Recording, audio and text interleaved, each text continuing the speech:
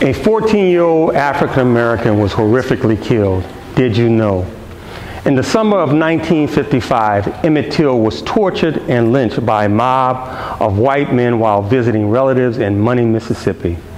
The news of his murder his mother made sure was heard around the world.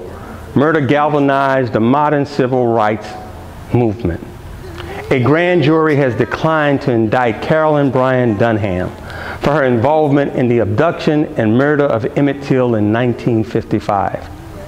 Carolyn Bryant Dunham had had 80 years to smile and laugh. Emmett Till's smiles and laughs stopped at the innocent age of 14. Carolyn continues to smile as the state of Mississippi ignores the 67-year-old active and unserved warrant with her name on it.